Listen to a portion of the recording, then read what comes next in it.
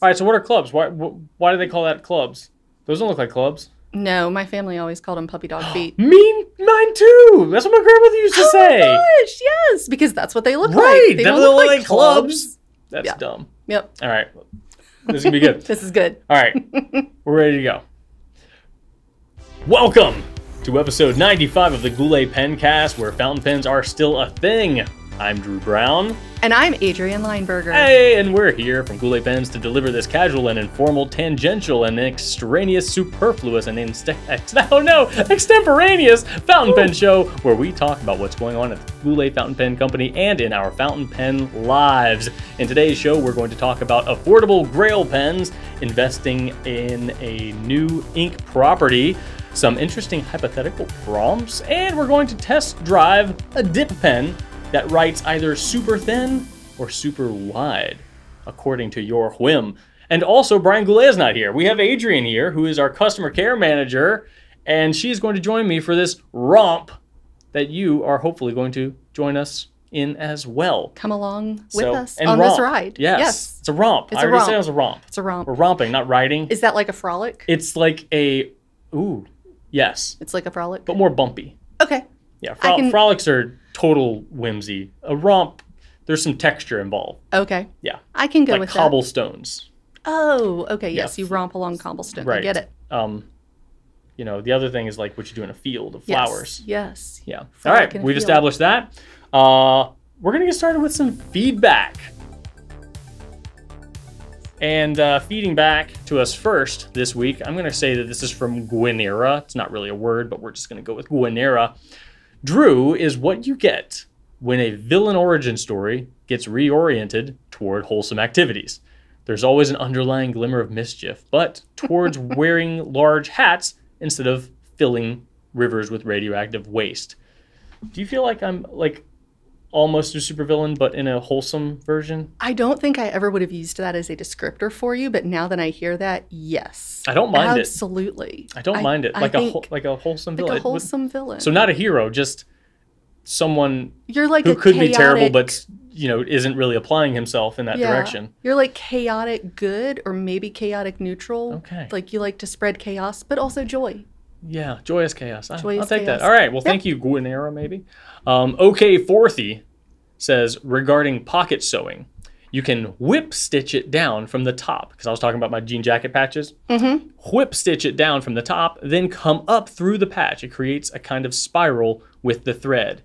Adrianne, I read this last week. And guess what I did this weekend? Did you whip stitch a patch? I whip stitched it twice. Oh my gosh. Because not on a pocket, but I got lower on my sleeve where it's just really hard to get all up in. Yeah. So I whipped it. I whipped it good. Nice. Yeah. I was going to say, I wonder if whip stitch is what the surgical procedure is named after. Like, is that stitches? Is that like what they do with stitches? It might be. I don't know. I don't think so. I think stitches like on human parts, kind of like the stitches wrap around each other Oh, okay. a bit. I don't know. Yeah, I never had Believe it or stitches. not, I'm not a surgeon or a doctor or any sort of field medic. So I don't know.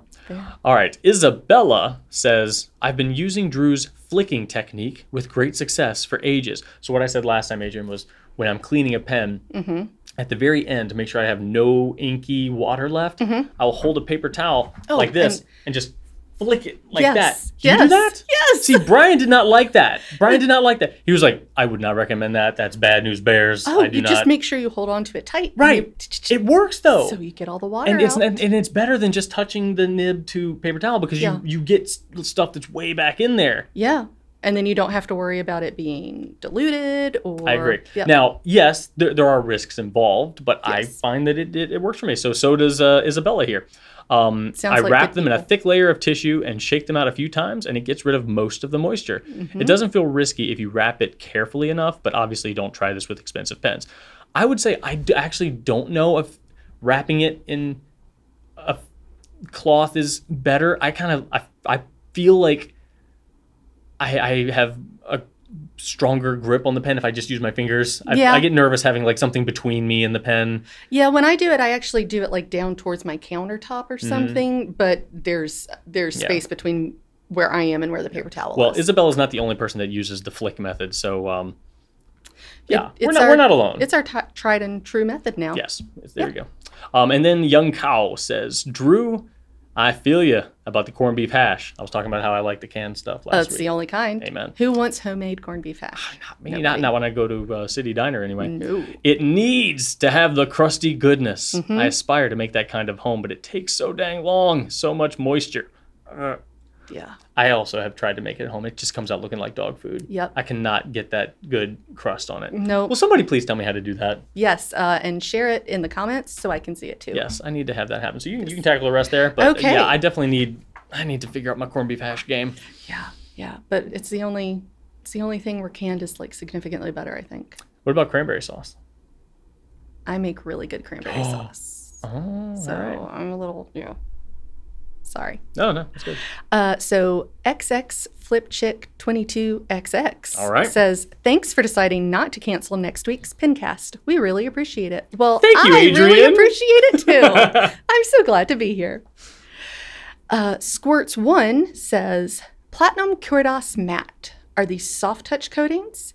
Is it the type that will melt off and turn to sticky goo in a few years? I don't think it would turn to sticky goo. I don't think so. I do know what they're talking about though, because some matte finishes, like Get when that, exposed to oils, yeah, they get that kind of. they kind of get sticky and nasty. Yeah. I don't think so. To me, they felt familiar to other things that I've had that haven't gotten sticky and disgusting. But I'm sure there is some solvent that could get on them that would create the stickiness. But Yeah. I don't think it is something that you would run into in your normal writing experience. And pen cleaning experience. Stick to the safe things, water, Don't soap use and water. acetone. Don't ever use acetone Yeah. or alcohol or anything Yeah, like that. but yeah, if you're Should just be good. sticking with pen flush and water, you should be fine. Yeah.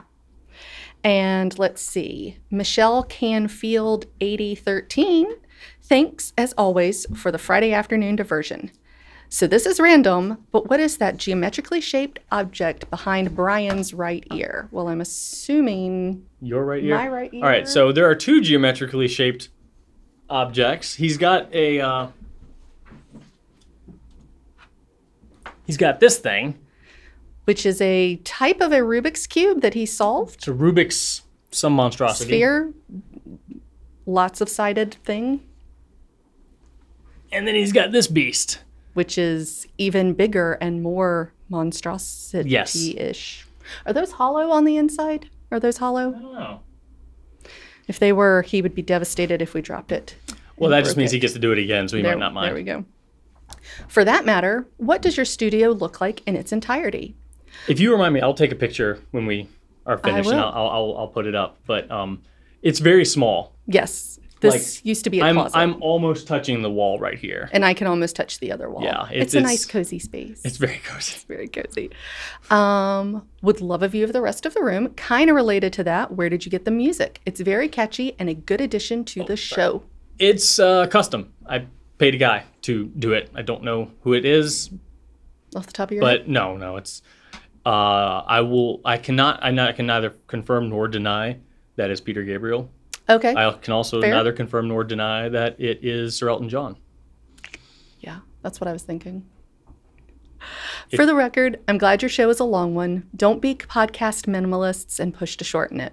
The fountain pen news, community interaction, and banter are all welcome parts of my Fridays. Well, thank you so much for that. You know, I appreciate that. And you know what? Because I appreciate that so much, I will go ahead and deny that it is neither Elton John nor Peter Gabriel. I'm Sorry. a little disappointed, I know. but know. it's okay. All right. Hopefully our banter lives up. Well, we can banter. Yes. I've known Adrianne for a good long while. We're good pals, and Yeah. we're gonna take it and run with it. We are. All right, we're gonna move on to new stuff. And of the new stuff, I'd like for you to get us started Yes. with new stuff number uno. So, if you all have paid attention to anything, the TWSBI Eco is a fantastic pen, and we've got a new color coming this week. It is the TWSBI Eco Heat. It is a really nice warm orangey color.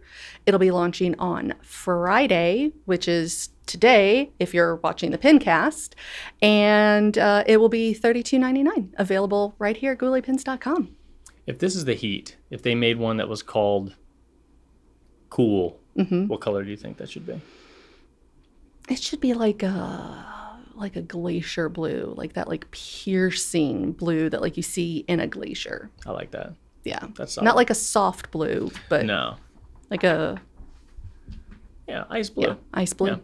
Yeah. We will also, by the time this airs, have available the Pelikan M1000 in Rodden Red Infinity. So this is a red resin pen, but the red is impregnated with silver powder, so it's a little bit of a sparkly red.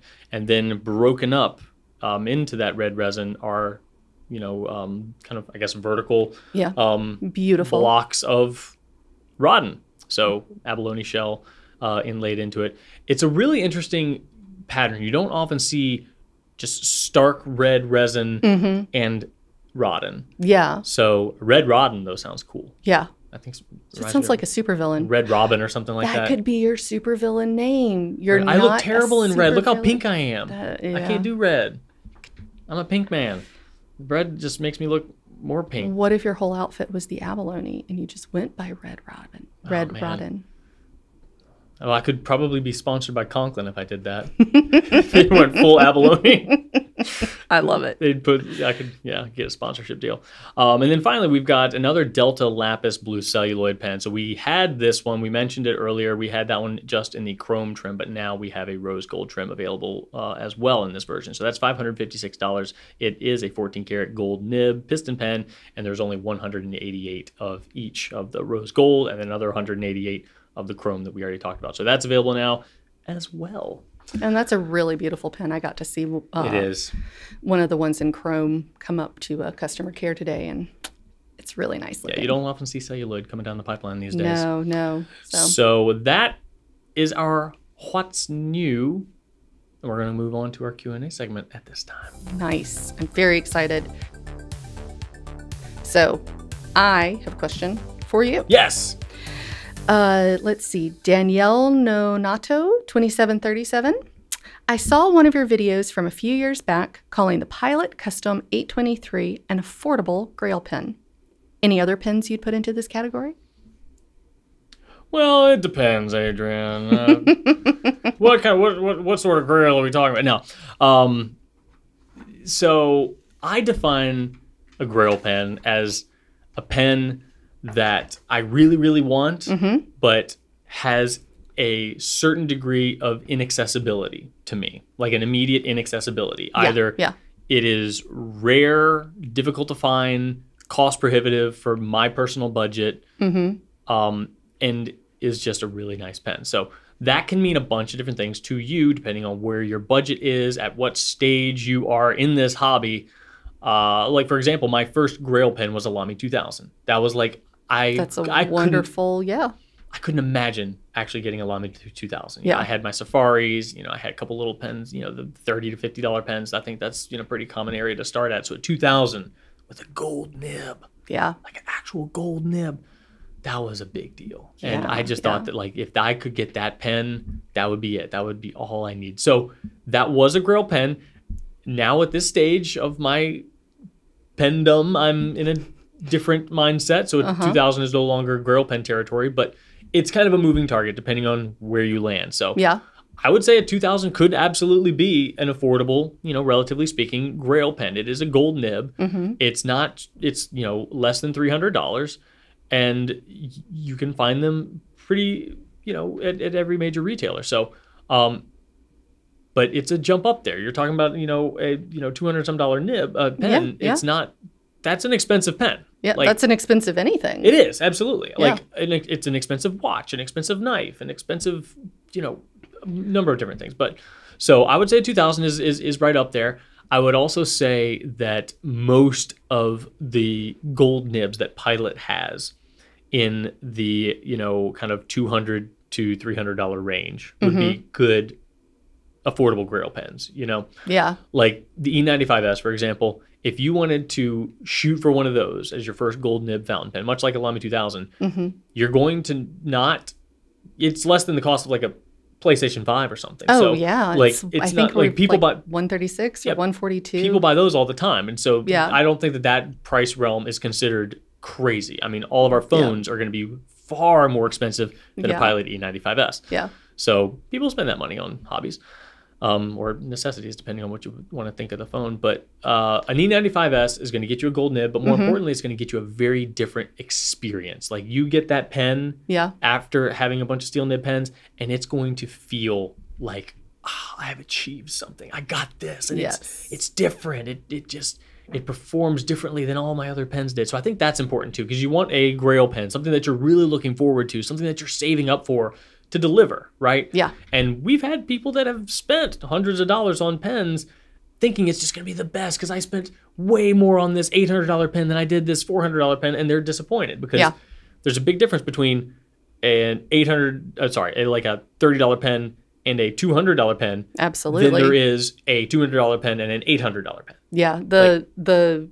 I guess if it were like an exponential graph or something, like the difference between 30 and 200 is way steeper than 400 to 800. In quality and writing. Because we talked about that last week. We talked about how people wished that when they first got started in fountain pens, they knew that cost doesn't necessarily equal quality and writing experience. You've got other factors there. So, I would say the Pilot gold nibs, good bet regardless, or the Lamy 2000, I think are in that category. If you're starting off in a relatively, in the commonplace, a lot of people start off with like $20 pens. I think that a 2000 or an E95S is a good jump up in an affordable Grail pen. I like both of those options a lot. Do you have any more to add? Or? I mean, it's sticking with Pilot, so I kind of feel bad, but I think the 823 for a lot of people is the Grail pen. So it's kind of hard to think about something different, but I would say the Pilot Justice 95. Oh, that one doesn't get talked about a lot. It doesn't, but it's just so cool. You've got the adjustability of the nib, so you can make it a little bit more on the soft side or a little bit more on the not soft side, a little bit more stiff. Do you have it? No. I'm just going to write it down so I can add a picture to it. Oh, very nice. And I think that one gives you kind of that it's something a little bit different that you're not necessarily going to find anywhere else. So that's what kind of sticks out in my mind about a Grail pen, is it's going to be very different from anything else you see. Yeah, I like that. That pen does not get talked about enough. I mean, it's up there in price, but it, like to your point, it's sub 500. I think it delivers something very unique. Yeah, no other pen, price not regardless, does that. Yeah. So I think that's a really solid option if you're looking for something different. That is solid. Yeah. All right, Adrianne.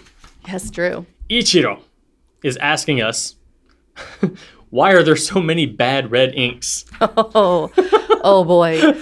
Ugh. It's a bit loaded. I don't know. Are you going to choose to be offended by this or inspired to provide Ichiro with clarity? I am going to provide clarity.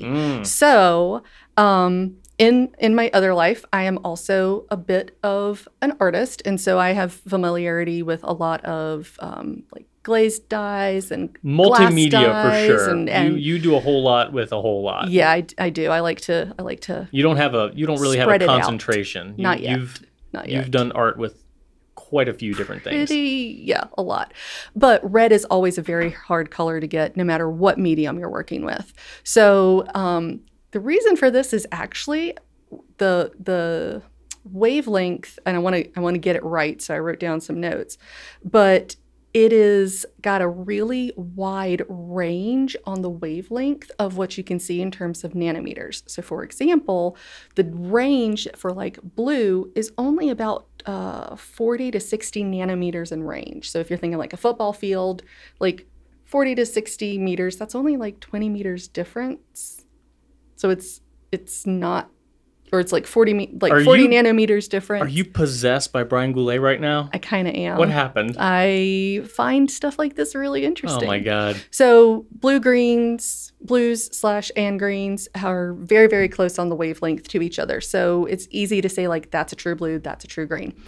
The red nano wavelength or nanometer on the wavelength is around 140. In the range. So that's it's just a bigger number. Huge range of what your eyes can see as red. So part of the issue, if you're talking about like, why doesn't my red ink look true red, super, saturated, brighter, everything, it could literally be because it's in that spectrum that's just really wide. And so what you're seeing over on this end doesn't look the same as what you'd see over on this end. Now, I am not a scientist, and I hope you all understand that. I did not. What's a nanometer? It's the wavelength. It's something that you measure. Light? Yes. Okay. Of light. Wavelength of light, what your eye can see, UV light. But basically, there's more range for red to be seen. Like perceived by your eyes. Yes. Yes. Okay. Wouldn't that be better though? No, because the cones in your eyes that see the color red, you actually have fewer of those cones in your eyes as well. So not only is there a wider range of what is considered red, what your brain says is red, but there are fewer receptors in your eyes that take in that color red. So actually seeing red is not as easy to see as some other colors based on what I read online and what I've found in like glaze techniques and glass blowing techniques and, like dye techniques in general. If you dye your hair red, you know that this is a whole thing. Like red is just a really hard color. Huh. So if we're talking about why do red inks not have that really true red, they fade a little pink, or maybe they have a little bit more orange undertone or blue undertone. That's one of the big reasons why, in my opinion, based on the science. Now, if you're asking... I checked with science because science. If you're asking why red inks stain or are just not as vibrant as you'd be looking for, I think that really depends on the brand. My go-to red ink for a while now has been Diamine Poppy. Oh. It's a nice, bright... That is a nice one. It's a really good, bright We've red. had that one for a long... That's an older Diamine ink, too. It gets overlooked quite a bit, but I have it in an Opus 88. I have not refilled that Opus 88 probably in about 3 months. Oh. I uncap it, writes like a dream. How many pens do you have inked up right now? 6. Oh, that's not bad at all. No, I lied. 12. I was just thinking of one half of my... Wait, what? How do you go from 6 to 12? I was thinking about just one half of my 12 case. I was like, those are... And then I was like, oh, wait, no, there's a whole other side. That's still not crazy. I mean... And one of those is that... It's the Opus 88. Yeah. Dang. I filled it up when I got it, and that was before Christmas, and I have not refilled it since. Wow. So that's more than 3 months. Right. That's like 7 months. And you were enjoying some Poppy Red. I am enjoying it. It writes like a dream every time. But have you tried Matador? I have not. Because it's good. Is it? It's really good. Does it have a little bit of that brown undertone? Yeah. Because that's what I'm afraid of. Yeah, it does. But that makes it better. See? Bad reds. So many bad reds. With a brown undertone? Oh! No, I want... Brown makes it better. I actually think blue undertones, make it better as opposed to the orangey undertone. If I had to pick between blue undertones or orange undertones, I would go with blue. For sure. Yeah.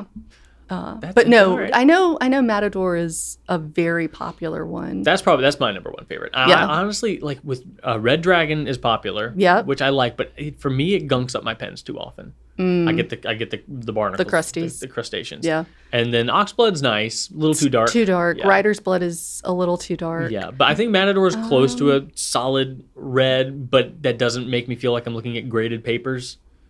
Yeah. Like that I don't want. That makes me traumatized. I don't need that in my life anymore. In my going down the rabbit hole to find out about this red information, I came across a study where it said that teachers who grade their papers in red ink over time, those children will have lower test grades because the red ink is so really traumatizing. Okay, so it's my teacher's fault. It's not mine. Yes, absolutely. So I came in here and I see Adrianne's got a little piece of paper with her notes on it for today, and red is the first letter here. And next to the letter red, or the word red, is a red gummy bear. Yeah. I thought you had some sort of gummy bear presentation to do. Oh, I mean. But in fact, you just have snacks. I just have snacks. Okay, and the red one, but you have them in a traffic light configuration. Yeah. You've got red, yellow, green. Yeah.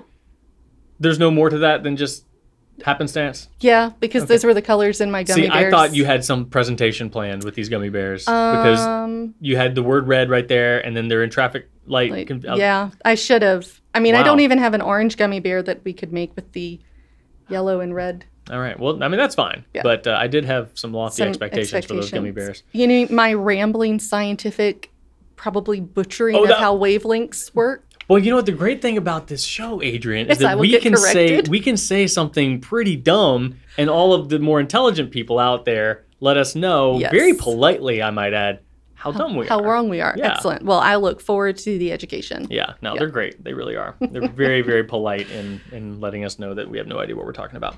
All right. Okay. Oh, you're up next. So, yes, I'm going to ask you another question. John L. asks, if you had to use only one brand of ink, current or future release, for the rest of your life, Okay. what brand would it be? What brand would it be? That's a... whew. Diamine. It would have to be Diamine because of the sheer volume of Yeah. variety. Like that, they've got the most ink by far. Yeah. And if I'm only going to use one, I'm trying to think, like, what's my favorite brand of ink? Uh-huh. I don't know if I have a solid answer for that. Again, it might just be Diamine because I'm a serial sampler, so I just always try new things, and I find myself going back to Diamine most often because they have such a crazy variety. Yeah. And they're all pretty standard in performance in terms of like flow. Yeah, And they don't have any like crazy outliers. No, other no. than the ones with like shimmer, they can behave wild. But Yeah. I will say that Robert Oster and Sailor, I've been going into more recently to get colors that Diamine doesn't have because Diamine doesn't have a lot of those lighter colors. yeah, that's Like true. Sailor That's true. and Robert Oster are moving more into those, lighter, more richly shading colors, the light browns, the light blues, so some multitonal stuff happening. Yeah. And Diamine that's the one thing that Diamine doesn't really have yet. Yeah. So it'd be nice if Diamine had that. If they had some of those lighter shading colors, they'd absolutely be it. I think they still are it for me, but that's the one hole in their game that I'm finding. I would gladly trade 20 of their shimmer inks for 20 lighter color, chroma shading colors. Yeah. Well, their green edition did have some color shifting. They had some stuff called chameleon ink. That's right. Which I think the glitter particles can shift. Oh, kind of like a... depending on where you're leaning and where the light is hitting. Got it. So, but I will have to say, if I could just have one brand, it'd be Diamine because they do come out with new stuff pretty regularly. Well, annually at least. Yeah. But I would miss Sailor. But you know what? I do like having arbitrary rules to kind of limit my selection and to take guesswork out of my own head, to be stress-free and, just kind of not worry. So going with an ink brand like Iroshizuku would limit me to it would make it a lot easier to choose. I wouldn't feel as paralyzed by indecisiveness if I only ever used one brand that just had 20, 30 inks maybe. Yeah. So that's a consideration. But I would. But you still don't have a ton of those softer colors with the Iroshizuku line. And I'm not really in love with any of them. Yeah. So I would say the Diamine. Yeah. What about you? I'm torn because part of me wants to say Diamine also for all the reasons, but I think in my heart of hearts it would be Robert Oster. I have not tried an ink from Robert Oster that I do not really enjoy using. They've got a great variety. Yeah. And they have all their bases covered in terms of, saturated inks and lighter inks. Yep. So you really do get everything. Yeah. And their sheen inks are really good without being crazy in terms of dry time or smear. Fire and Ice is great. River of Fire is also great. Anything that has the term fire or water in it, Yeah. usually winners. Yeah. Dang. I know it's really tough. And I really want to try that new the Detox Robert Oster. That's a pretty fun greenish, brownish. It just looks really cool. They are pretty creative with their colors. Like Diamine's getting creative with just like adding stuff to it, but I like that Robert Oster's still trying to just stick with more or less standard colors, but getting creative with, their tones. Yeah. All right. Well, I feel like that's a solid offer. I would love to know, this is a good, question for everybody out there. What if you could only use one brand, what would it be? No other brand ever. So think about what the future of that brand is. If you're a Rohrer and Klingner fan, that's great, but they don't really do new stuff. Yeah. So I'd be interested if anybody picked Rohrer and Klingner or like Document Black, Diatramentus Document Black. Well, my thing is there's probably some inks out there where this is just, if this ink were to be discontinued, it would just destroy someone's soul because they love it so much. Absolutely. The question is, though, would that be enough for them to pick that brand just for that one ink? Ooh. Like if you have an ink that let's say, Alt Goldgruen, Roaring Cleaner, if that is your end all be all ink, would you say if you could only use one brand, that would be would you pick that? Would you sacrifice all of Diamine's variety just so you can have your one?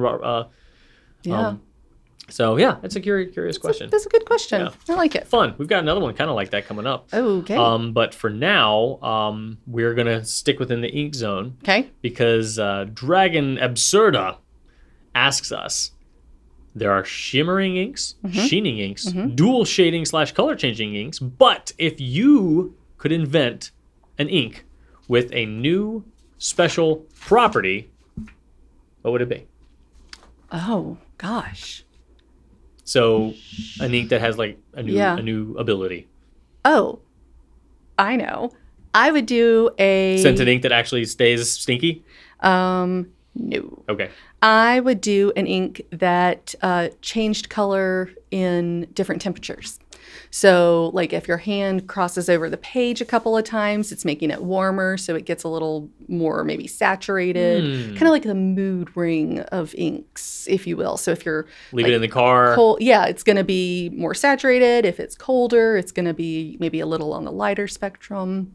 That could be cool. I think that could be fun. We used to have a long time ago, I think this was before you worked here, we had a Jerbon set that came with a disappearing ink that was heat activated. What? That it was clear, went on clear. Oh my goodness. But then you could put it in the microwave or use a hair dryer or get it would be a light blue. Yeah. Oh, yeah. I want that. I want that. I don't think it was fountain pen friendly though. We sold it and it would run through a fountain pen, but everything else in that set didn't. Like there was a glow in the dark ink too. But it was like suspiciously thick. And so I think that those weren't really supposed to be for fountain pens. It was fine, but but I remember using that. And that would be really cool. Write secret letters. But you need to get we're talking like fire hot, like not not leaving in car hot. I think pretty much burning. Yeah. So what you're talking about is like if you're talking just by putting your hand on it, that's very sensitive to kids. Yeah, like a mood ring. If you have warm hands, it's one color. If you have cold hands, it's different color. I also saw that apparently, according to Amazon, you can buy a mood ring toilet seat. Fun. I am horrified by the thought of that. You know what? I just remembered. We're close to the same age. I want to know. Did your parents have back in the 80s a temperature reader that just stuck to your forehead? It was like a plastic piece of. Yep. You did? Yes, I know what you're talking about. I just remember. I totally forgot about those. Slap that could not have been effective. There's no way that was effective. No, I don't think so. Well, I remember going to the doctor and they'd put the thermometer under your armpit. Oh, did they do that? I think they did. Like that can't possibly be effective. But that forehead thing. It's like that's what my mom had. A slot bracelet. Yeah, it was like it felt like a flimsy little like ruler that would come in a McDonald's Happy Meal or something like that. Yeah, it might actually have been that. It might have just always said 98.6. There were those old batteries where you'd like really, really firmly press on both ends and like, oh look, it's still good. The little meter would go up. They got rid of those. Oh wow. That technology is not like that color changing technology that is touch sensitive is just something that completely went away. Yeah. But in the 80s, that thing was huge. I remember having action figures where you could put your thumb on their chest and you could show what element they were. Like look, it's a log. This guy's wood powered. I'm pretty sure I had a baby doll that was similar. Like you could rub its cheek and like a little like lipstick kiss mark or something. We don't do that anymore. Like why don't we? People don't think touching things and having it change color is cool at all. They're wrong. We just stopped being interested in that. Yeah. Huh. No, I like to touch things and have them change color. Right. Like clearly. All right. Well, you can smear your ink all over the place. I know. I'm very glad that I have no ink on my hands. I know. So I'm far impressed. today. It's a big deal. I think I would probably. So you know how when you I've been thinking when you are cleaning out pens after they've been inked and you are blotting a nib after it's been inked and you get a nice saturated plop of ink on the paper towel. Oh yeah. And then it feathers. And then sometimes, depending on what ink you're using, it has like an outline, like a halo. A halo. Why can't that happen on the page? Like, that's what I want. I want, because I have put so many nibs on so many paper towels and had them look so cool. Yeah. Like, and they still look cool when they're writing, but I know that ability is there. Like, I know the ink could do that if it wanted to. Yeah. But granted, it needs to be spread out on something super absorbent, and you don't want to be actually writing on a paper towel. But it would be nice. That would be very cool. If an ink could create that halo.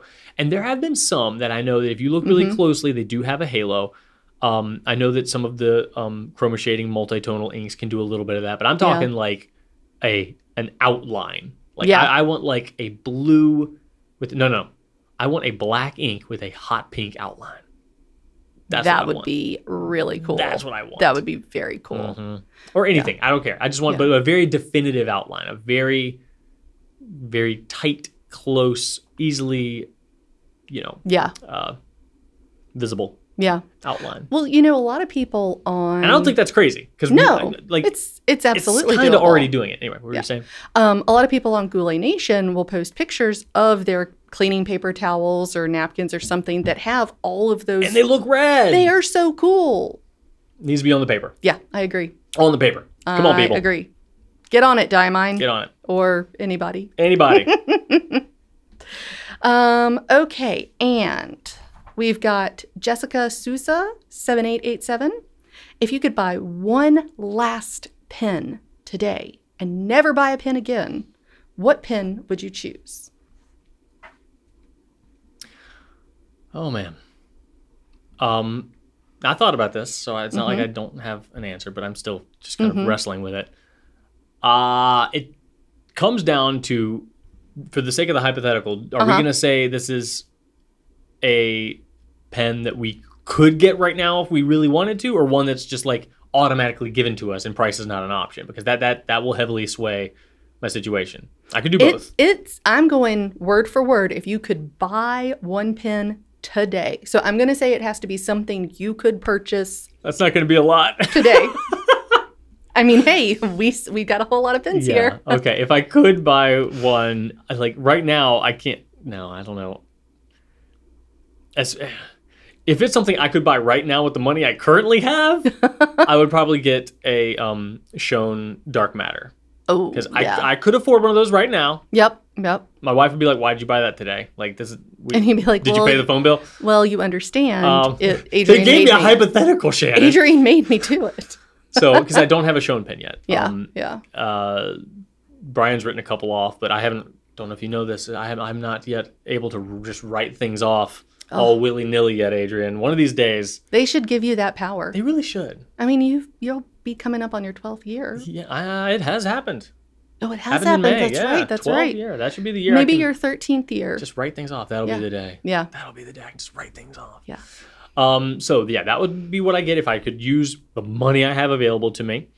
If I could save up a little bit, I would like to get a Pilot Urushi pen, like an 845 in vermilion. Like if I had that pen, I'd be able to step away and look on my collection and be okay. I just think that pen is so elegant. I mean, the custom Urushi too. Like obviously, I would pick the custom Urushi, but I would not. That's too far out there for me. Yeah. But yeah, an 845, like I could get there. Like I still haven't bought a PS5. I'd like to get that done first. But if I knew that was the last pen, I could find a way to get to the 845.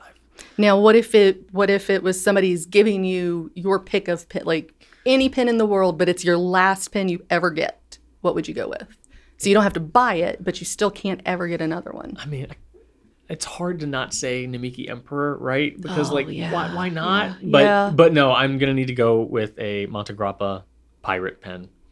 It's got a skull pirate hat up at the top. There's a blade coming out of its mouth as the clip. That's amazing. It's got little coins all scattered throughout the imagery. It's does it have any kraken or any sea monsters, or is it more? I don't know. I think it's got a ship in there somewhere, but lots of skulls and doubloons and just overall piratey stuff. Because I think the chaos is cool, but it's just very much a Stallone pen. And while I like Stallone, I also do like pirate lore. I think that I find pirates fascinating. We've talked about this. Did you ever read that book? No, not yet. Okay. But I will. All right. You'll have to remind me of the name again. I will. The Republic of Pirates. The Republic of Pirates. So, yeah. Anyway, yeah, pirate pen, 845 or a Shown pen or, You sound kind of like one Brian Goulet. It depends. It does. Yeah, but yeah, I don't know. What about you? I would buy a Canalea pen. Oh, wow, that was fast. Yep. Are you talking about like one of the currently available ones or ones that they used to have available? Do you have a specific one in your head? No, I just want to cross that off your list. Cross that off because I think they are gorgeous, the depth of color in them.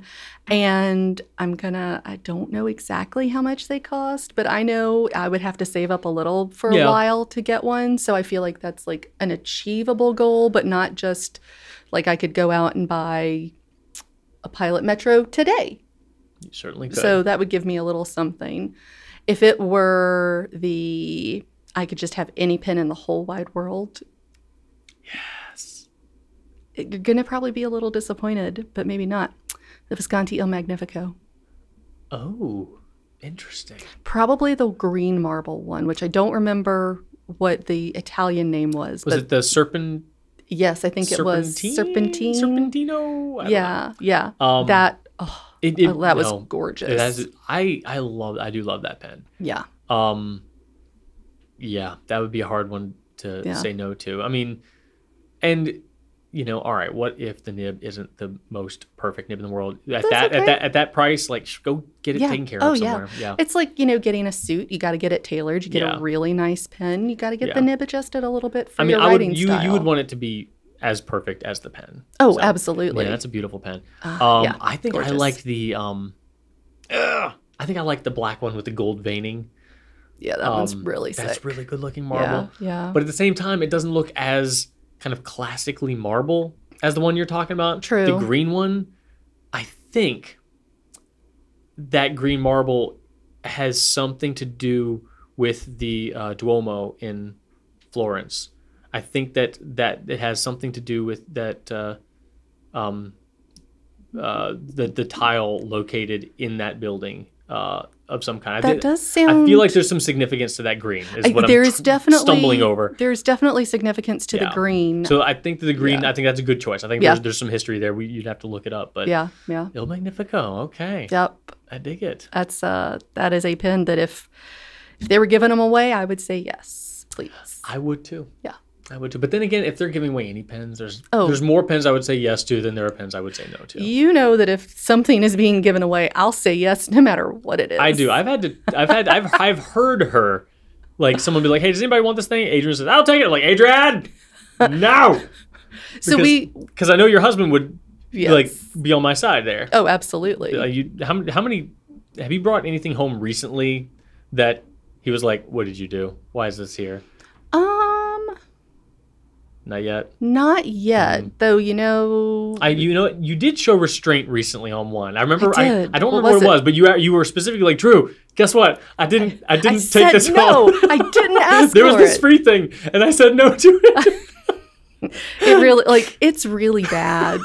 Things will be posted for free on Facebook Marketplace or something. I'm like, well, we could put that somewhere. And my husband is like, we don't need it. Oh, God. We don't need it. And you and Brian Kay, they work together on the same team. And between the two of you, it's terrible because, you always feel like, there's something I could do with this. And Brian is like, oh, I could take this apart and make this other thing with it. Yeah. Like, both y'all are like, you're enabling. We enable each other. Terrible. And it's really bad when one of us wants to buy a pen and the other one is like, well, yeah, you totally should. Oh, God. It's Oh, man. What was the most recent pen you bought? What was the most recent pen I bought? Because Brian... I know the Bennu Sangria. Sangria, yes. Because I know BK picked up the Edison... Garolite. Yes. And he was super excited about that one. Yes. And he's a knife nerd, so Micarta G10 Garolite thing, that really spoke to him. Yeah. I don't think he's bought anything since. No, that's pretty recent. One. That was pretty recent. That's pretty recent. Yeah, more recent than mine. I haven't been buying a lot this year. Yeah. I haven't either. I for the first time am showing restraint because I know that there's going to be some stuff coming in Q4. I don't know what, but I know there's going to be something coming in Q4 that I'm going to be like, oh, I really want that. I want that to be my Christmas present to myself. So Yeah. Yeah. Alrighty. Well, that is our Q and our A Yes. for this week. And we have a pen that we get to talk to you about. It's not a fountain pen. What? It's not. Oh, crazy. It's the Kakimori pen. And it does some stuff that no other pen that we have carried does. So we're going to get set up to show you what it does. Exactly what it does, yeah. So hang tight. Let's do it. Okay, so this is what the Kakimori situation looks like. So these two things are sold separately. You've got the nib holder here, which is, I mean, Adrianne, this is a pretty standard thing. Yeah, it looks like a... But the opening is a little different than what I've seen. Have you ever seen an opening quite like this? I haven't. Normally it looks more like that X. Yeah, it's like like metal teeth. Yeah. Kind of. This is a plastic ring inside of a plastic ring inside of a plastic knob. I don't know. But you don't have to buy this if you already have a nib holder. But it is available from us, from Kakimori, if you don't already have one. But this is the star of the show. Yes. This is the actual nib itself. This one that we're selling is made of stainless steel, and it's got little flutes carved into the nib to hold the ink, much like a glass pen would. And the back of it is semi-hollow. You can see it's got a space in there, but it doesn't go all the way down. So the nib itself is solid stainless steel, but you've got which is really cool. A little bit of a cavernous situation so that it can be installed, like so. And it's super easy to install. Yeah, that was going to be my question. And is it easy to remove? Yeah. Very, very, very nice. Very smooth. That is very cool. Because I have one, and it's installed into a more traditional nib holder, and it's very not easy. It kind of scrapes and grinds. Oh, no. This is... I mean, you can hear the little... Yeah, it kind of pops. Yeah. That's which is cool. Maybe you can... That is pretty cool. Nice.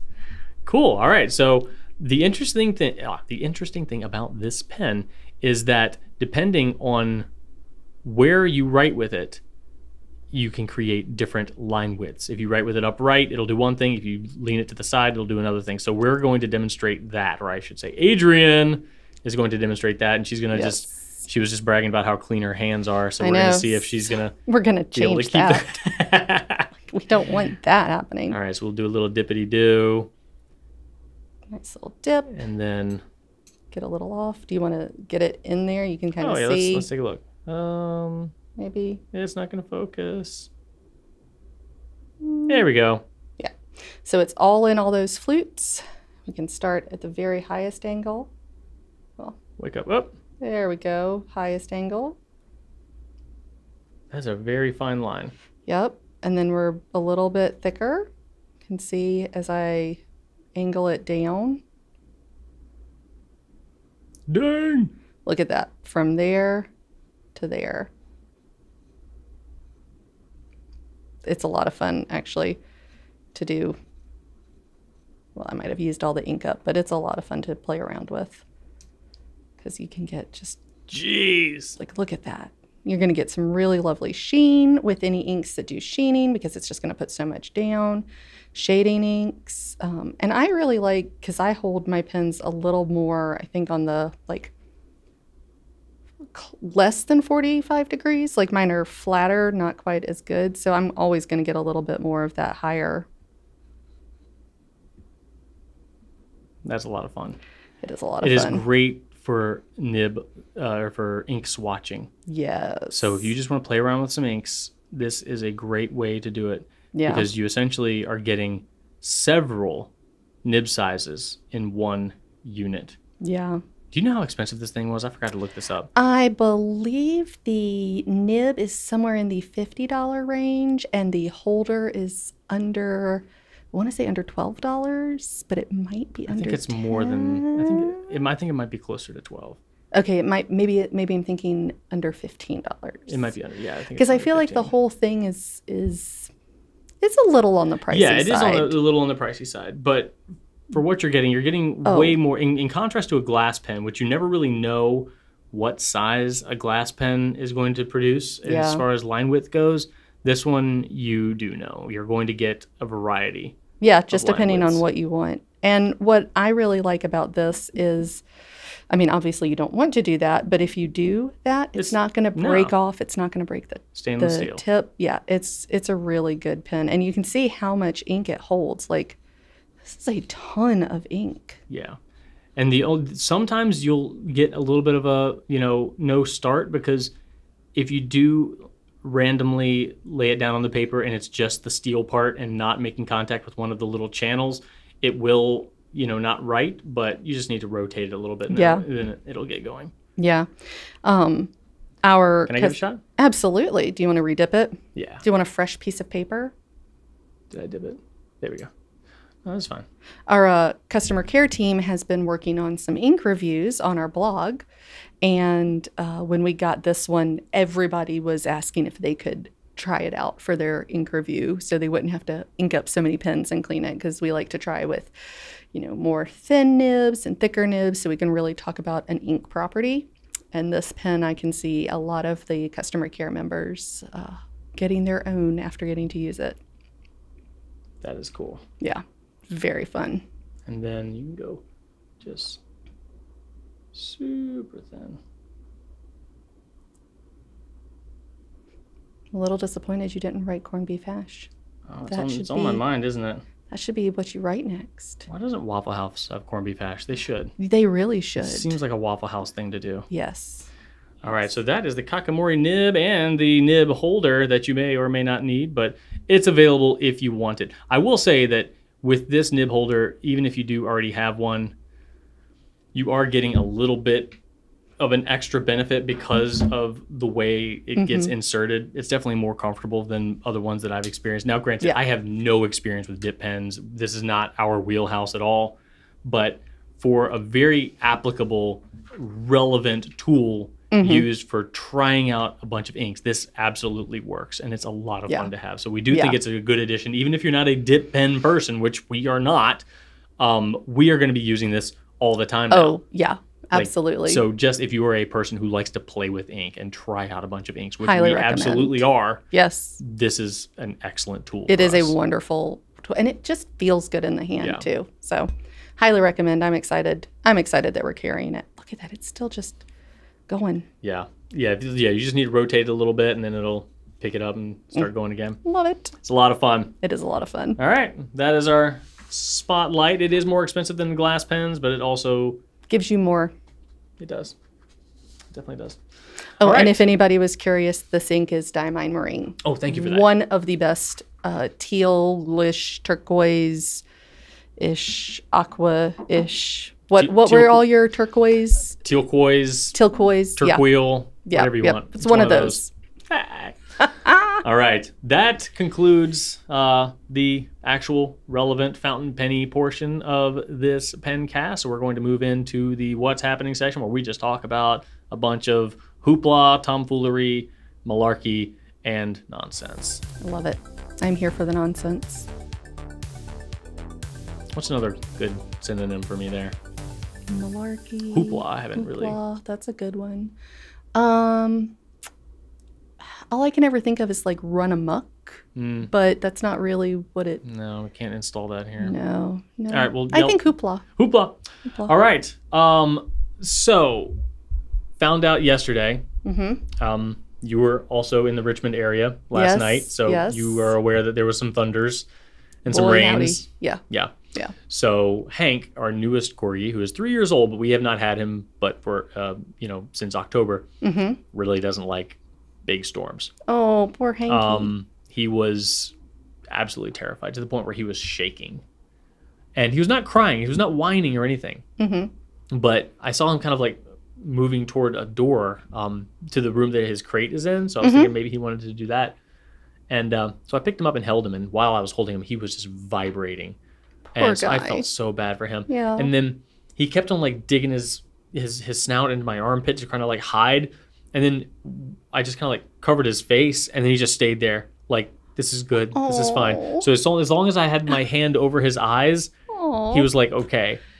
Poor Hank. I know. I felt really bad. But then I didn't feel bad, because even after the storm had passed and it was time for him to go out for his final, elimination of the night, he would not get into the grass. Oh, He could still hear thunders. He's like, nope. Went right back in.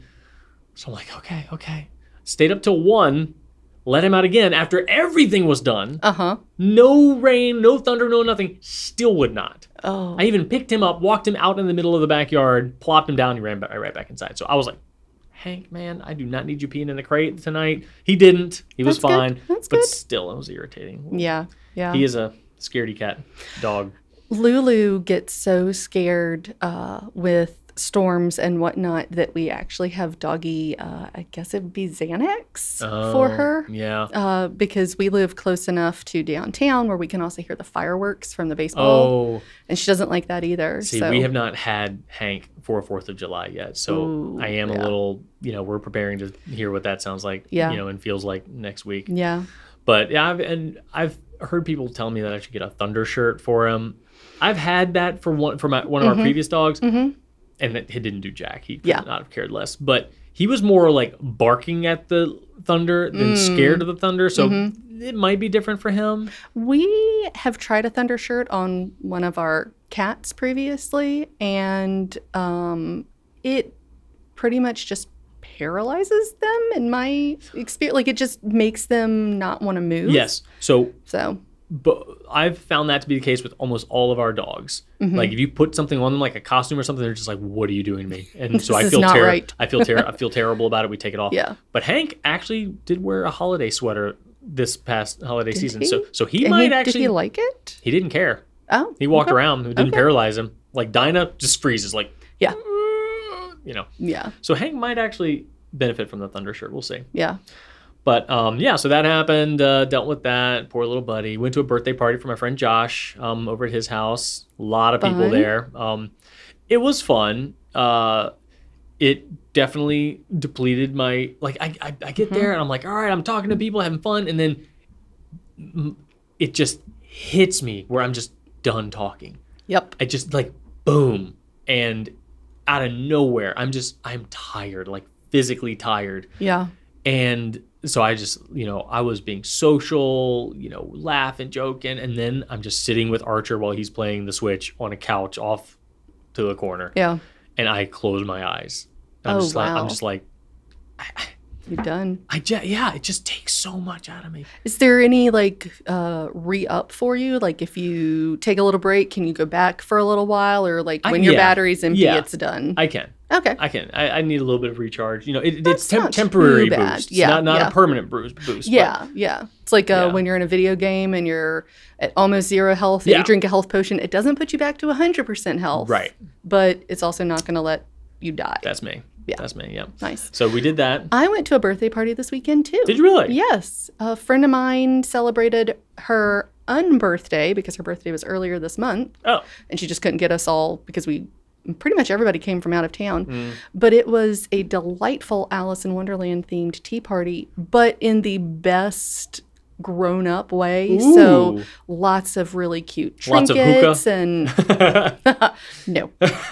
Lots of food, but like she did some really clever things. She found cookie cutters that for like a deck of cards, like so heart, diamond, puppy dog feet, and spade, and like cut those out on sandwiches so that when she put the sandwich together, you saw like the little heart and you could see the cucumber between it, or the little diamond and you could see the like jam underneath it. So that was really cute, really clever. Cool. Had a good time. We used vegetables to stamp our own tea towels. Did you know that vegetables can be used as a stamp? Stamp a tea towel? Mm-hmm. Like with paint? Uh-huh. Oh, okay. Yeah. Which vegetable did you use? Or a multitude? I used endive. Us Southerners will call it endive. Oh. So it looks kind of like a romaine, like a small romaine lettuce heart. Oh. And cut it in half, and so it looked kind of like a rose. Nice. And I used an okra that had been cut in half to try to be like the little part of the rose. Love okra. Yeah, okra is very good. And then a lot of people were using corn and rolling it across their tea towel to get the corn on the cob. What do you do with the tea towel once you have a tea towel? Mine is going to be used to cover bread as it's rising in our house. Oh. And it will never be used for anything like wiping your hands.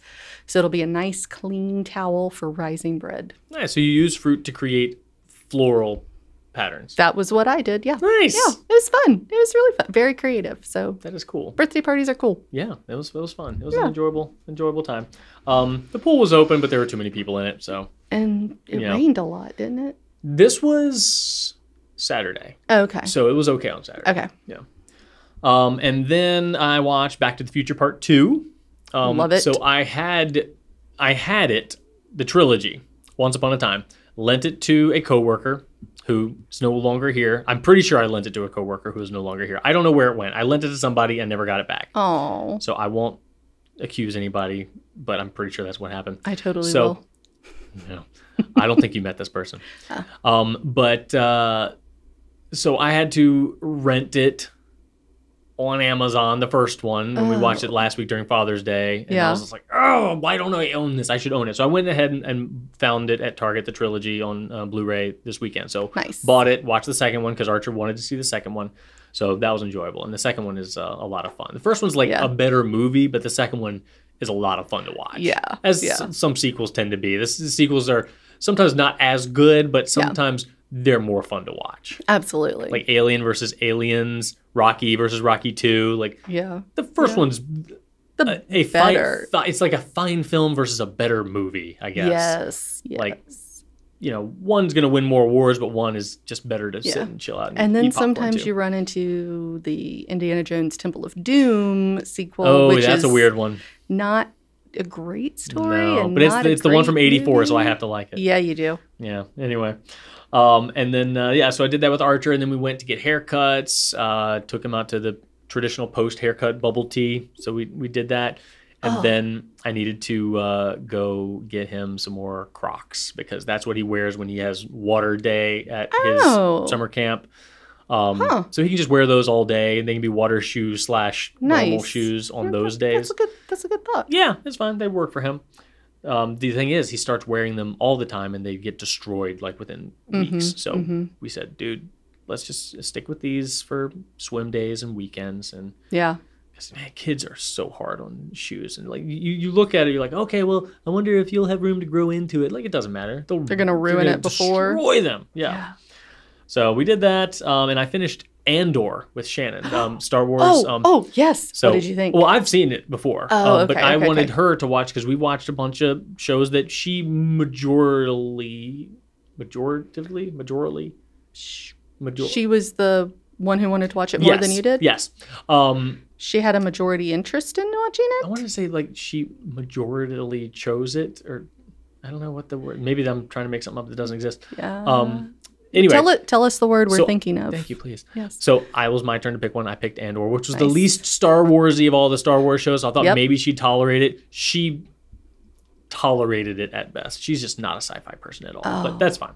See, I really liked it, and I'm not a Star Wars person. It's good. It's objectively really good. Yeah, it's a really good story. So she enjoyed it, as much as I had hoped. But that's good. That's good. And then I kind of had a little bit of a plunge here, so bear with me. Archer finished Steven Universe. I told you that he had watched that. I told the Pencast that he had started watching that. He finally finished it. So it's a normal series, a movie, and then a finale series. So he watched that whole thing. And my first thought was, I was like, hey, would you wear a Steven Universe shirt? Because the main character wears just like a t-shirt with a big yellow star on it. And he's like, yeah, absolutely I would. I was like, okay, cool. Let me order you one. And Shannon was like, Drew, you're so nice. Why do you're always, want to get him stuff from things that he likes? And it got me thinking about a lot of things. So, I'm working on this jean jacket with all these patches of just random crap that I like. Yep. And just because I like to put on my person things that excite me and things that make me happy. Wearing my interest in a way. And I thought about that, and I just kind of said, well, I just kind of like to do that. And when I was a kid, I liked to do that, and I like to encourage other people to do it. Yeah. And so that was kind of a short little conversation. Then that day, I found this guy on Instagram who I had seen before, so it got served up to me because I clicked on his videos. He's this British train enthusiast named I wrote it down, Francis Bourgeois, and he's just fanatically joyous about train spotting, and he will just go up, and he's very popular. He's got like 2 million followers, probably more on TikTok, but that's just the way it goes, Yeah. But he'll just talk about like, oh, all right, here in a couple minutes we're gonna see so and so number engine coming right down here, and then he sees, he's like, okay, here it comes, and the train will come by. The train will notice that he's there, honk a couple times, and he just gets so excited. I love that. And it's such a popular Instagram channel because people just like seeing this guy get excited and him finding joy. Like you can see it in his face about this thing that he's passionate about. And that got me thinking about what I had talked about earlier about that Steven Universe shirt and just kind of wearing what you're interested in and wearing things that kind of harken back to something that you're passionate about. And I thought about the fountain pen community and how they're so good. I'll say we are so good at just, talking about the things that we like and being open about what brings us joy. Because I asked last week about kind of everybody's origin story about like what got them into fountain pens. Were they already collectors? Did they already have strong opinions about their writing instruments? And a lot of them did. A lot of them, like always, like someone talked about like the little Milky pens that they used back in junior high, and like having like discovering the like, yep, you know what, I do have opinions about this. Yeah. And so many people online in the world like are finding joy in watching someone else's joy. I mean, that is great. I'm glad that person is doing that, but it's not hard to find your own joy and to just be extremely transparent with the things that you love and the things that bring you joy. And it's not hard to put on a t-shirt with something that you love on it. Yeah.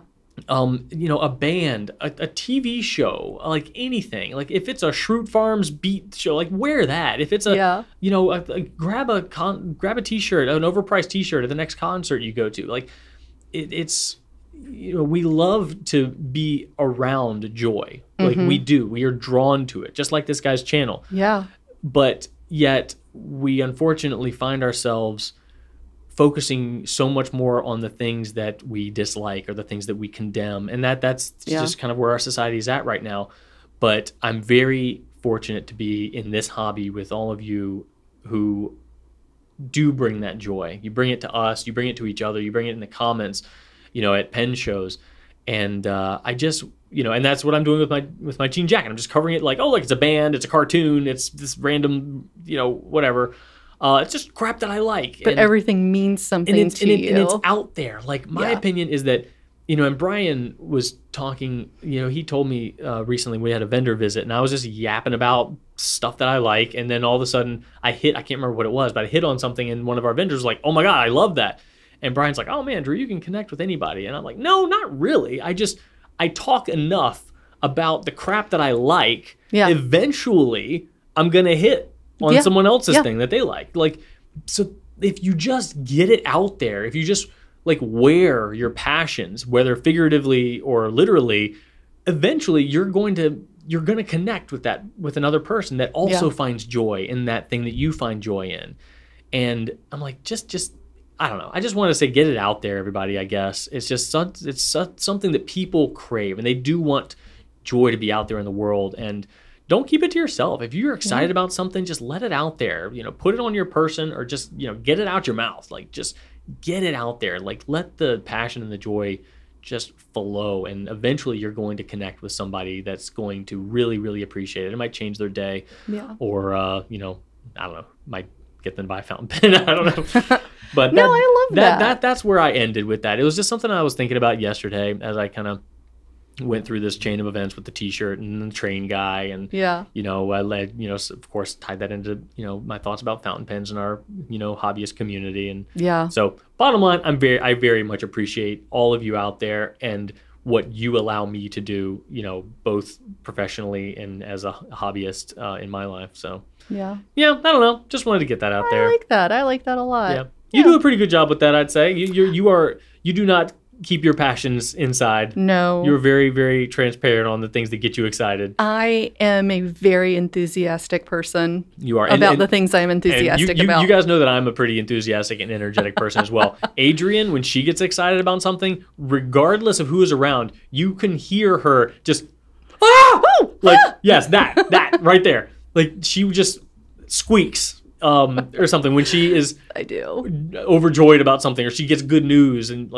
she gets excited very often. So no, I love that about you. Yeah, I share my joy loudly and vocally. Yes, whether you want to or not, it just instinctively happens. And sometimes it scares people around me because they're not dead quiet, and then all of a sudden, oh! I'm used to it by now, but it can be surprising. What do you have going on in your life? Well, this upcoming weekend, we start our 8th birthday party weekend-long celebration for my husband. His birthday is the 4th of July. A week long? Well, we start on Friday. We'll have, technically Thursday night, we'll have people coming into town and staying through until Tuesday. So 5 days of people. And staying at your house? Uh-huh. How many people? 10. What? 10 people staying at our house. I've been to your house. Where? I mean, it's not a tiny house, but it's also not a giant 10-person. Lots of air mattresses and lots of people sharing rooms. Wow. Yeah.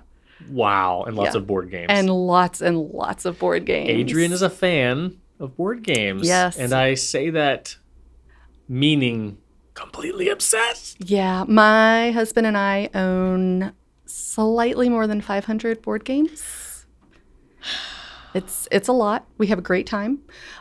So a lot of our personal life is getting ready for that. Were you guys into board games before you got together, or did this kind of? Ricky was into board games before I was. He got me into board games, and honestly, it's only the last couple of years that I really stuff started to click for me. Well, what do you mean last couple of years? You've been very much into board games since I've known you, and I've known you for 6. Yeah. So I was very into a few board games, and now I'm very into 100+ board games, that I could pick up and teach somebody. So a lot of our personal life is going towards just getting stuff ready for that, which is going to be super fun. What are some must-have annual food items that you always have to have at this event? We absolutely go crazy for fruit by the foot. What? Absolutely. We get the Costco size box. Really? It is gone. You just throw them like streamers. I wish. Well, did you see I think it was Millie Bobby Brown, and it might have been Jimmy Fallon. I believe that's who it was. If it was Jimmy Kimmel, I apologize. But they did you unwrap the entire fruit by the foot, start the end in your mouth, and it's who can eat it the fastest without your hands. Oh, I did not see that. I feel like that is a contest we're going to have this year. Well, see, you need to do the animal neck jerk.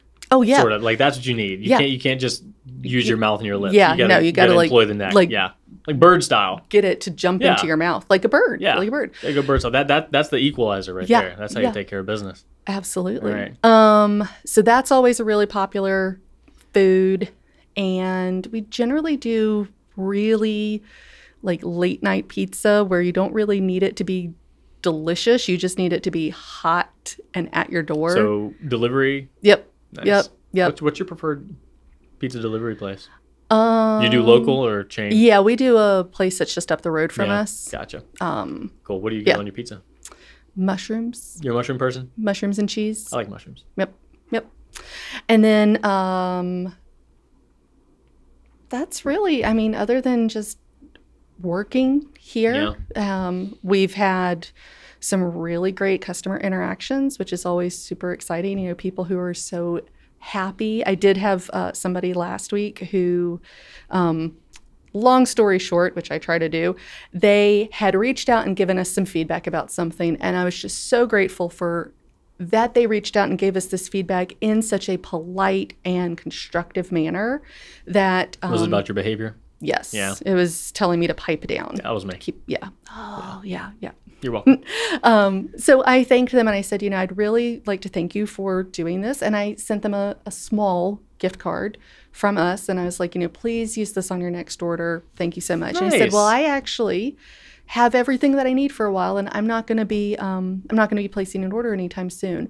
But I have a pen pal that if you would be willing to transfer the gift card to them, look at that. I would love for them to get It's like a Starbucks drive-through line. I know. And I just like you said, like the joy, that just, it was so amazing to, this little just like, thank you for giving us the feedback. Thank you for being, friendly and constructive about it. And we brightened his day because he was like, wow, you guys listened. Thank you. And we brightened his pen pal's day by giving him a little gift card to help out with shipping next time. Is cool.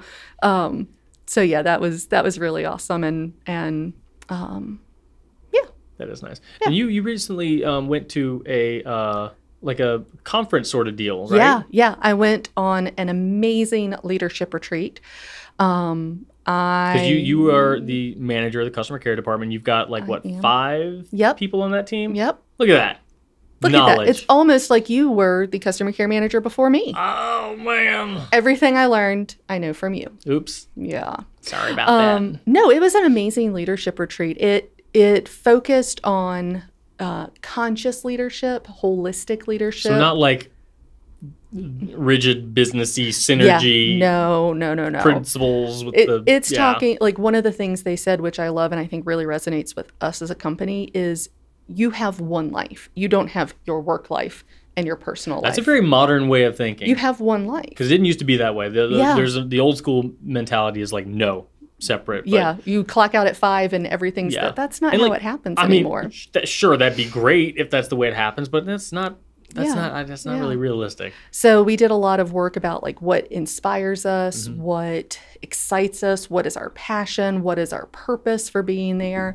And I just came back feeling incredibly inspired just by being with a whole bunch of other people who want that thing that we want, which is to treat each other like humans, celebrate each other's wins, care about each other, treat people as people. I'm like, oh, this is Goulet, this is Goulet, this is Goulet. So it was an incredible experience, and I'm so thankful that we get to do those things. Being a relatively excitable person, as you are, when you go to those things and you get all jazzed up, like, oh, we should do this, like, do you come back like wanting to change a bunch of things, or do you because this one was probably a little bit more broad, maybe not as much like structured. Yeah, but there are definitely, if I, take a seminar about like, better communication or training, like I took a great seminar about training last year, and I was like, okay, this is how we're going to do training from here on out. Like, I am making it happen. Yeah. And I did, and it worked really well. Do you find yourself having to like, rein yourself back in a little bit? Absolutely. Just knowing yourself? Yeah. That's really awesome though. Yeah. I have learned that I need to take about a week between the idea and the implementation and like really think through it, because there's some things that you hear that are great and in theory, but then you like drill down to, wait a second, we're a team of 5 people. I don't need this many steps for this thing. Like it's, and that's the benefit of working for such a small company, is sometimes you can cut out the extra stuff. But I get very excited. Although one of the pieces of feedback I got at this retreat more than any other, and I don't know how I fooled them, but they were like, you're so calm. You have such a calm presence. And I'm like, oh boy. No, I'm not. Yeah. I wouldn't have. Calm is not a word. Maybe anybody because you're in a different environment, you're kind of just like, Yeah. Because I'm like that too. Like when I'm not in an environment that excites me, I'm pretty quiet. Yeah. And pretty mellow. But I'm very often in an environment that gets me jazzed up. So I think you and I are similar in that regard. I'm the same way. Like I try not to put myself in an environment where I'm not going to be having a good time and want to be contributing. Yeah. But this was a little bit different because there was a lot of like introspection and a lot of, making plans. But part of what I loved that they talked about is like, you can make a plan, but at the end of the day, you've got to be flexible with your plan because you don't know what's going to happen on step 2. So if you're focused on step 5, step 2 might derail you. But again, we talk about flexibility here all the time. Yes, we do. So it was a great opportunity. Yeah.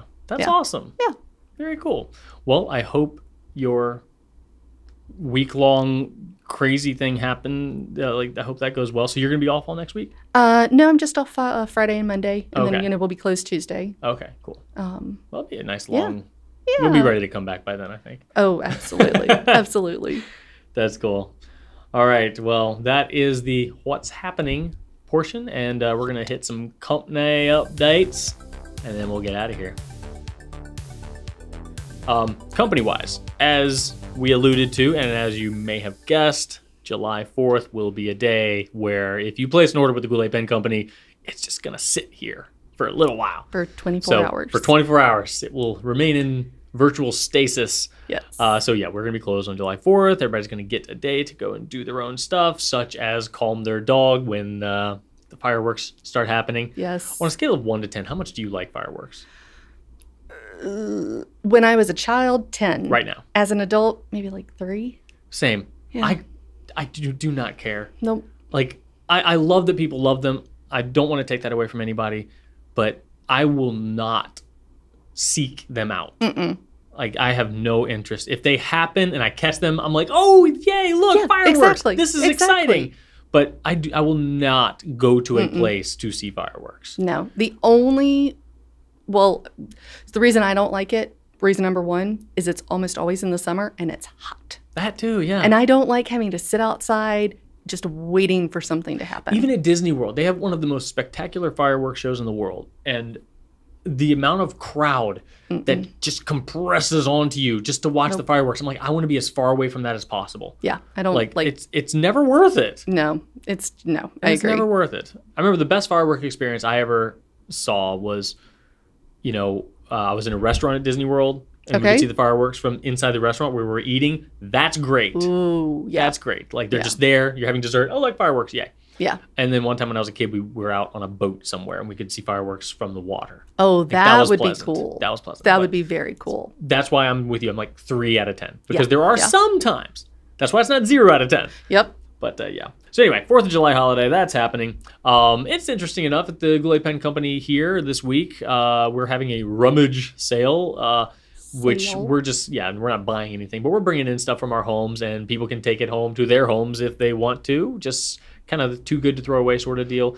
And then in just an effort to kind of like minimize our waste, we're going to see if anybody else here would value it, clothes, toys, kids stuff.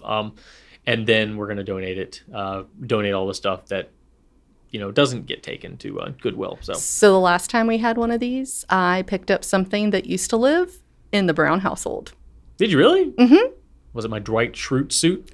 No. Because I regret getting rid of that thing. Yeah. No, it was a little candle holder that goes in the middle of your table. Oh, yeah. That looks like some vines. Yeah, and I remember that thing. Votives in it. I remember that It sits thing. in my fireplace now, and I light it occasionally. Holy crap. Since we don't have, we can't have a fire in our fireplace. That was on the dining room table for many Yep, years. I yep. think that was in I our, love it. our first apartment. I love it. How about that? Yeah, I got rid of 2 suits, baggy, very 2002 style suits. Mm-hmm. One of them was like a horrible pinstripe thing, and the second one was this brown on brown thing that I was like, that's disgusting. But then I did a murder mystery night where I was supposed to be like some skeezy Vegas bookie. And I'm like, dang it, my brown suit. I could have used it. Was it velour? No, but I did end up wearing a velour track top. Nice. It was like, a quarter zip thing. I bought a cheap gold chain on Amazon, and love it. I looked terrible. Did you slick your hair? I did. And it's getting so thin in the middle, Adrian. It just exposed so much skull up at the top. It looked, I kept it because I'm like, this looks good, but like sleazy. But man, I was so upset with my reflection. But I did. It was okay. I think I might have won the Drama Queen award for that night. I'm not sure. Shannon won one. I won one.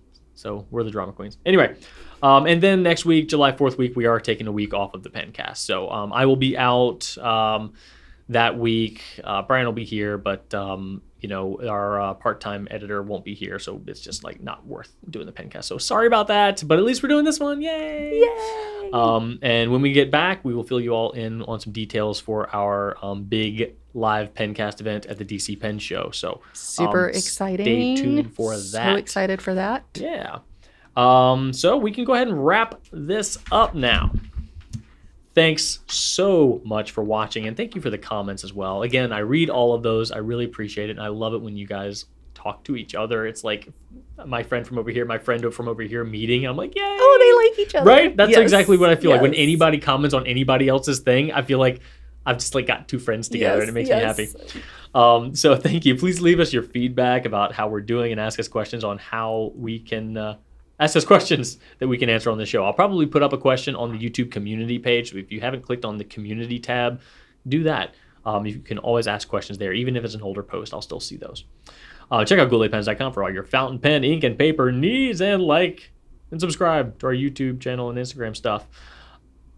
Normally, Brian would give us a fun fact at this point, but that distinguished honor is going to Adrianne this week. So she's filling those shoes. Yes. And perhaps those cargo shorts. I don't know, whatever you want to do. But channel your Brian and... channel my inner Brian. That's right. I really should have prepared a dad joke or Nope. two, but Nope. I didn't. Don't need to do that. But I do have two fun facts. Bring them on. The first one is very timely for us here at Goulet. Excellent. So experiments have actually been carried out in universities to see how many licks it takes to get to the center of a Tootsie Pop. I did that one time when I was a kid. It Well, how many did you get? was like 5,000 something.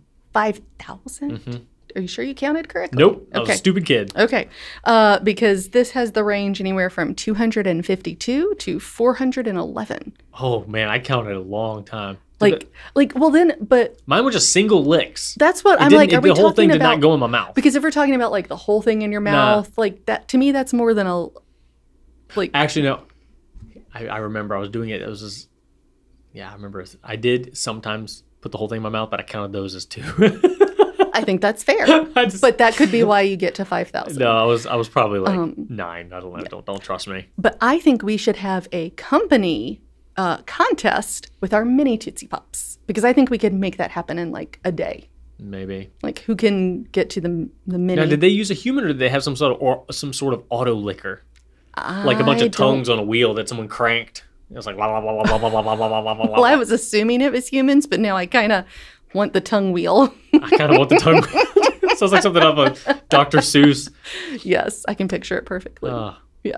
Now, what's the second fun fact? So the second fun fact is it is impossible to hum and hold your nose at the same time. No, the air doesn't go anywhere. Right. So, well, you can do it for a second, but then your hum stops. You got nowhere to go. It's like it. But I would never say that when you're humming, you're like blowing air out of your nose. Neither did I. But like you can hear your hum go up to your nose, and then it stops where your fingers are. Right? Isn't that crazy? Everybody is trying that right now. I know. I was like, so tell us how that worked for you. You couldn't do it either, could you? Nope. That's amazing. Right? I love it. Thank you for that. You were so welcome. That's a solid fun fact. I thought that was and a really fun fact. thank you for joining us today. Thank you I really for appreciate having you me. being here. Let me And there you go. Look, you're channeling Brian again, hitting your mic. I am channeling Brian again. Gracious No, man. this was great fun. I love watching the Pencasts and reading the comments as well. And as the manager of the customer care department, like we love talking to you all. So please email us, ask us your questions, give us your recommendations, give us your feedback. Just talk to us. Just say hi. Yeah. Just say hi. We're here for you. Yep. And if you call us, someone picks We'll up. answer. There's not even a messaging, what do they call it? Phone tree. Phone thing. tree. Yeah, no. Someone's just going to pick up and say hi. So Yeah. anyway, thank you so much for watching. Have fun. Right on. Right on.